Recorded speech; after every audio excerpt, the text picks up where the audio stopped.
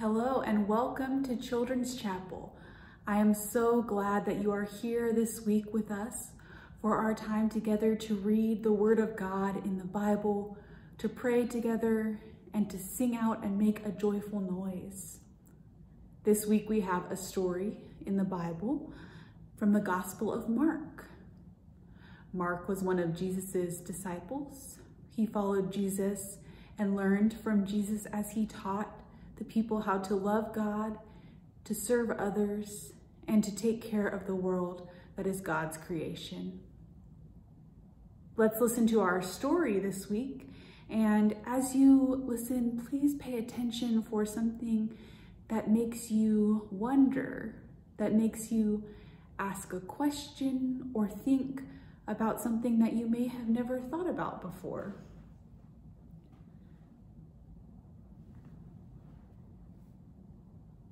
After leaving the synagogue, Jesus, James, and John went home with Simon and Andrew.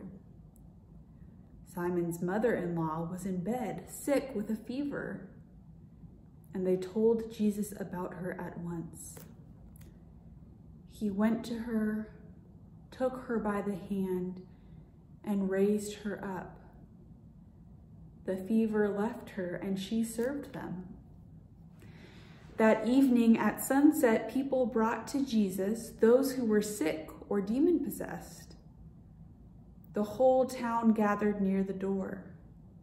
He healed many who were sick with all kinds of diseases, and he threw out many demons.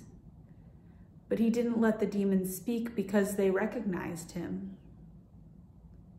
Early in the morning, well before the sunrise, Jesus rose and went to a deserted place where he could be alone in prayer. Simon and those with him tracked him down.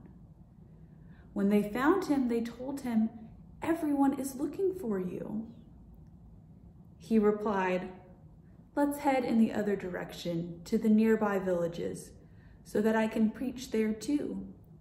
That's why I've come." He traveled throughout Galilee, preaching in their synagogues and throwing out demons. The Gospel of the Lord. Praise be to God. I wonder if anything stood out to you from that story. There are two things that I would like to share that made me think. The first is how Jesus was helping those who were sick. I wonder if you know anyone who has been sick recently. Maybe even you have been sick. Who are the people that have helped those who are sick? When I was a little kid, my mom and dad would be the ones to help me, and if they needed more help, I would go to a doctor.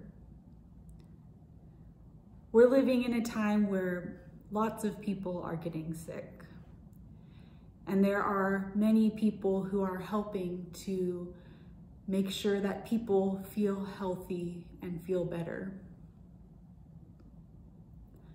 Just like Jesus, there are people in this world that are working to heal our bodies.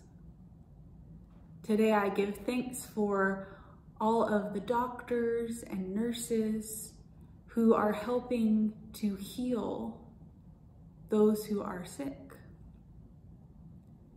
Maybe even you have helped someone to feel better when they are sick. Maybe someone in your family was sick and you went to hold their hand or give them a little cuddle or bring them something to drink or eat. We can all join Jesus in the work of healing in this world.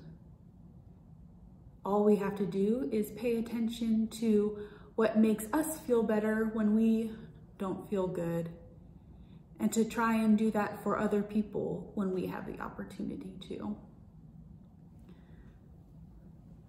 The other thing that drew my attention in this story was Jesus waking up early to pray. I wonder if you ever get up early. Are you ever the first one awake in your house? Have you ever taken time to pray by yourself early in the morning, just like Jesus? Sometimes I do this. I like to get up early, and I have a special chair that I sit in where I listen to God speaking to me. I pray. Sometimes I just sit in silence and pay attention to my own thoughts. I like to do 3 things when I pray. I like to thank God for all of the good things, the blessings of the world and in my life. I like to celebrate the beauty of creation. And I like to ask for help for the world and for myself and the people I love. What do you do when you pray? Maybe there's a special prayer that you like to say as a family. The next time that you wake up early, I invite you to take just a minute to start your day with a prayer. Let's pray together to close our time. Maybe get into a comfortable position. Maybe you like to put your hands together or cross your hands, to bow your head or close your eyes. Whatever makes you feel connected with God and ready to pray.